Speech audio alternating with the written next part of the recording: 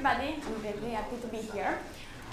Today I'm going to present a joint project with Cheris, who is here, and Anya, and Elective. And I'm going to talk about consumer elective pricing. So just for those who don't know what consumer elective pricing is, consumer elective pricing is any economic transaction in which consumers can choose how much to pay for a product or a service. And this pricing strategy is being widely used by non-profits and as well as for-profits. Let me give you an example. So back in 2007, the music band Radiohead decided to sell their album in rainbow, allowing consumers to choose how much to pay. What do you think? Did it work? Well, it did. So there were quite a lot of downloads. 40% of the people did pay something, and the band made more money with this sale than with the sale of the previous album, which was done under a standard pricing technique. So then researchers started to look into why, in situations in which consumers can choose just to pay nothing, why do they pay? And they have identified a couple of factors that might play a role. So social preferences might affect the decision to pay in those contexts. So people might just pay because of altruism or reciprocity. Self-signaling seems to play a role because people might just choose to pay in order to feel good about themselves. And another couple of factors are social pressure, expectation about the behavior of others, and people's valuation of the product. However, does this strategy always work? Let me give you another example. So this is the website of a Spanish travel booking agency, which back in 2009 decided to sell holiday packages, allowing consumers to choose how much to pay. Did it work? What do you think? Not really. So people did pay something, but the travel agency was only able to capture 5.3% of the total value of it. It was a disaster. So those are just examples. What I want to leave you with is that consumer elective pricing works, but only sometimes. Sometimes it does, sometimes it doesn't. So why? What's going on? In this paper, we propose that another factor that might play a role in the decision on how much to pay is the mindset in which people are at the time of the transaction.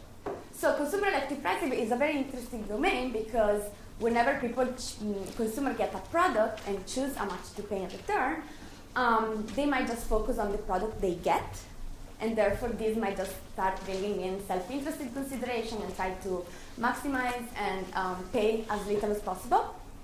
Or consumer might focus on what they can give. They might just focus on the seller, and all the other forces I discussed before might just kick in, and this might result in more generous behavior. So what we propose is that different elements in the decision context might affect whether the first thoughts, like the mindset in which people are, which by mindset literally we mean the state of mind in which what people think about at the time of the transaction, is more like self-interested or less self-interested. What do we know about mindset in the literature? We know from the literature that in situations in which cost-benefit considerations are involved, as opposed to pro-social considerations, the behavior changes. This affects behavior. For example, whenever social incentives are in place, we know that introducing market incentives might just change the behavior of people, crowding out the intrinsic motivation to be nice or pro-social. The literal money market and social market norms also suggest that whenever market norms, marketplace norms are evolved, people just are in a very transactional mindset and just make cost-benefit considerations, while in social market norms they just behave in different ways in order to be nice. And the social psychology literature also has a similar distinction between communal versus exchange relationship. And when people are in communal relationship, they just behave, they have a sense of responsibility towards the other party, while in exchange relationship, people just exchange benefits. And this is in line with this idea of mindset. And what about consumer elective pricing? In consumer elective pricing, we know that in many situations when, so there is recent research showing that whenever a charity is linked to a purchase, people pay more. this increased payment. So whenever people can pay as much as they want and some of the proceeds are donated to charity, people start increased payments, and this is in line with this idea that they might just think, they might just shift their mindset away from self-interest. So in this paper, I'm gonna test the idea of mindset shift in two different contexts, and we're not gonna, we will keep constant the person who benefits from the payment, and we're gonna test it in two different domains. First of all, we are gonna look at a charitable charitable domain, and in a second set of studies, we will look at purchase domain. Our manipulation of mindset will be the wording, so the wording used to communicate a consumer elective pricing offer. So we will just change the words and see whether different words trigger different mindsets. Let me show you the first study. So the first study was in the domain of charitable fundraising. We ran a field experiment at University of Wisconsin-Madison and sold donuts from a local bakery, Greenbush Donuts, it's a popular bakery, on campus. So we had some stands and just sold donuts. And all the proceeds were donated to charity. The charity that we picked was Special Olympics, which is a charity for people with disabilities. And what's our manipulation of mindset? So to evoke different mindsets, we either frame the offer as a purchase or as a donation. So in the purchase case, people saw this sign that said, pay what you want for a Greenbush donut, and all the proceeds are going to be donated to charity, to Special Olympics. In the donation case, the sign said, donate what you want and get a Greenbush donut, and all the proceeds go to Special Olympics. So what we think is that in the purchase case, the word pay might just evoke all those market norms and might make people more focused on what they get rather than on the charity and what they can give. And while in the donation case, people might just shift away from self-interest considerations. Okay? So a couple of more details about the study. The study was run over 2 days in 2 different locations. We randomized the treatment and counterbalanced them across the locations. And consumers, or the donors who approached the stand, didn't know that they were part of an experiment. So what do we find? So this is the payment for the people in the pay treatment. We see that they did pay quite a bit. They paid on average $1.50 per donut. But when this offer was framed as a donation using the donate appeal, we see that people paid more. So people just paid more. A couple of interesting things about this result are that, okay, over here I'm only including the people who approached the stand and actually took a donut. However, we had people who also approached the stands and gave just to give a donation. They didn't want anything in return, and those people are many, many more, proportionally much more like in the donate treatment. Also, we see that using the word donate doesn't prevent people to approach the stand. Significantly more people approached the stand when the offer was framed as a donation. So this is the net donation per transaction, including also all the people who made just a pure donation without getting anything in return. So what we net of costs. So the donuts cost 92 cents to us. So we see that the net donation was much higher in the donate treatment. So as a summary, people paid more when the offer was framed as a donation. And this is in line with this idea that using the word pay might have just activated this transactional mindset in which people would just want to pay a bit less, while using the word donate might just shift people away from this transactional mindset and just lead people to be more generous.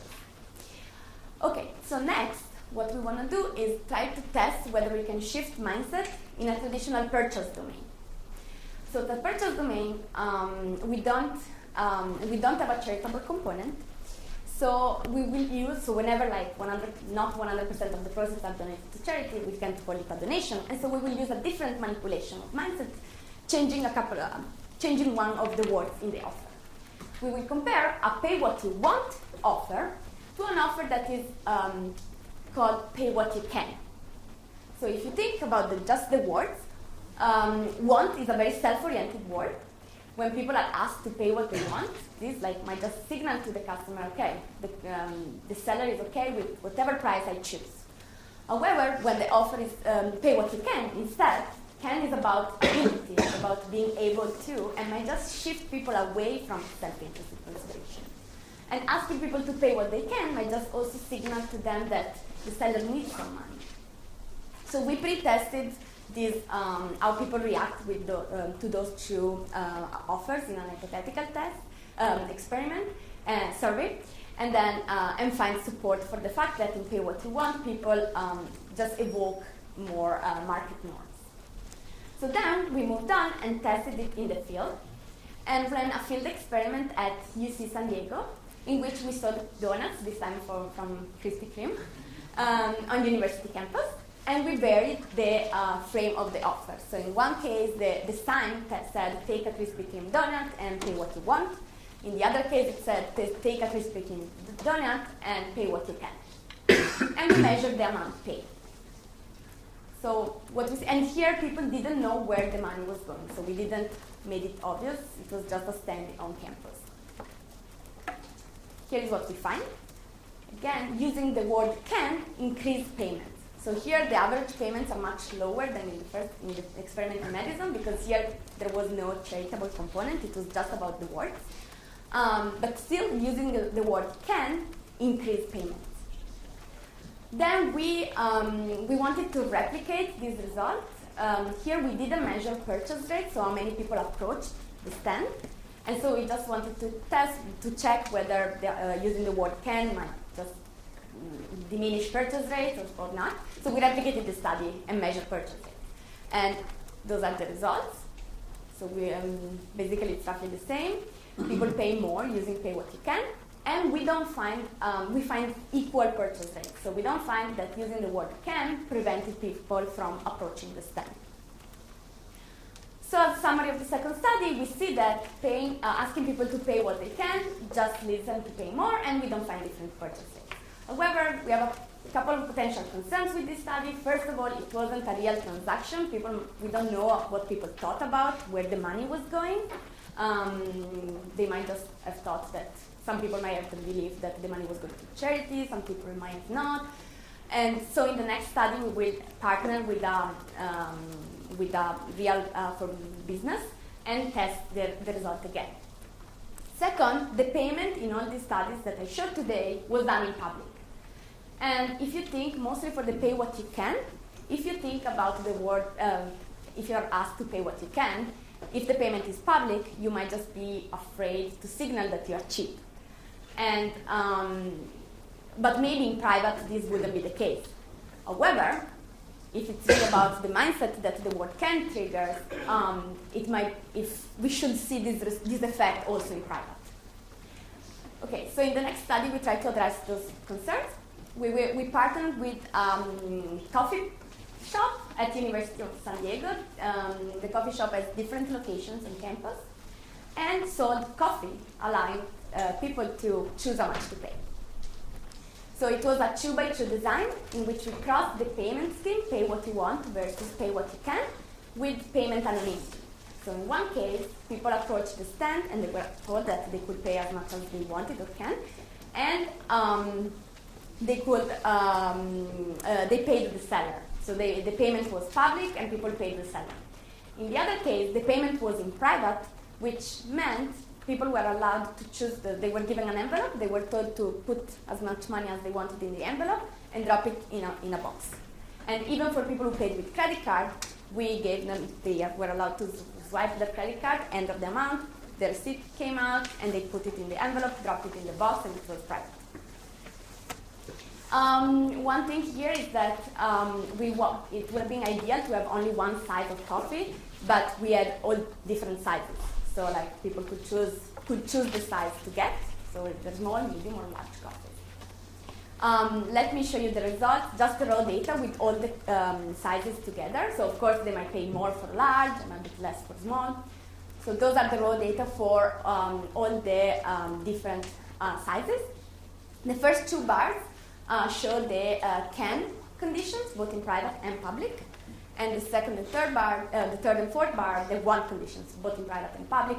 Here it doesn't seem like, I mean, it seems that people pay more with pay what you can, but there is no effect whatsoever of the private versus public manipulation. We confirm this result. Of course, we have the concern that there are different sizes, so we explore this result using regression analysis, and then controlling for the different sizes.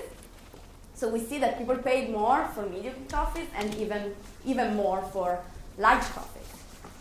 But even when controlling for size, the effect of the pay what you can offer still shows up. So both in private and in public, people on average paid 27 cents more when the offer was framed as a pay what you can than when it was framed as pay what you want. And then when we add control variables, the effect seems to be robust.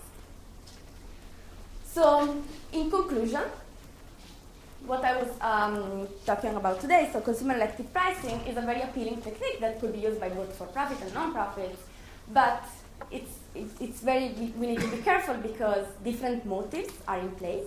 So whenever people get something in return, they might just focus on what they get rather than how much they could give.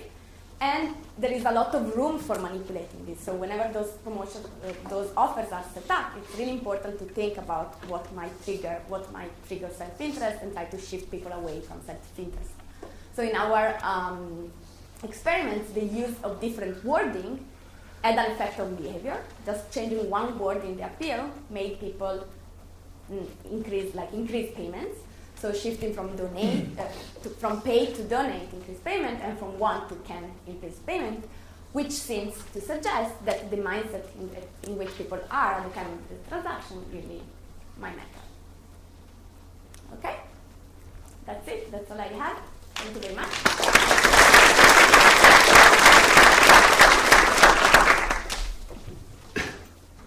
Questions? Yeah. What? There was apparently no effect of shaming, like the shaming idea, because the public and the private responses were the same. They were the same. What do you think about that? So, I mean, so we had two competing hypotheses. So one was like, oh, is it really about being afraid of being cheap, and so it's just to pay what you can, or even in private, even in public, right? There could be this effect that people just might want to pay more. We don't see it at all, but I mean, it could be that it's because of signaling. So people might just feel good. So there was some research before using pay what you want pricing showing that over there actually people paid more in private. And the idea is that you really want to feel good about your own behavior, and you might just, over there you're really doing because you're a good person, not because the seller is controlling you or judging you. Or judging you, yes. Yes. And maybe here the two forces were kind of like pushing in opposite directions. Yeah. Any questions? How did the prices that people chose to pay compare to the normal retail prices that they might be used to paying for the coffee? Yeah, so the coffee, with the pay what you can, people paid slightly more than the regular coffee. I think the regular coffee was sold for the small size, for example, for $1.40, and people pay $1.55, something like that, a little more. With the pay what you want, they paid less. They pay around $1. Yeah. And with the donuts in the Madison experiment cost $1 usually, and people paid much more.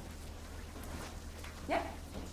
That was really interesting. I think the consumer elective pricing, I haven't thought about it, but it seems very relevant to getting donors to pay for the outcome, the actual outcome. Mm-hmm. So like for a life you can save, or for reducing an incidence of malaria, for example. Yep. Because when a lot of donors talk about paying for outcomes, or sort of buying outcomes. And of course there's no proper market for that. Like no one says, well, if you don't give me £10, I won't do it. That doesn't make Sure. And so I wonder whether there has ever been an experiment looking at what donors are willing to pay for a particular outcome. You know the way that Oxfam, for example, will sell you, quote unquote, a goat for $20 or whatever. So to looking at actually what is the price that donors would pay for just an outcome. Yeah, I'm not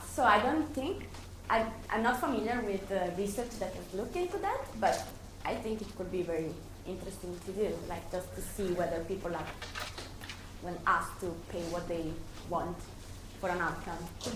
Could be really good. Could be really interesting.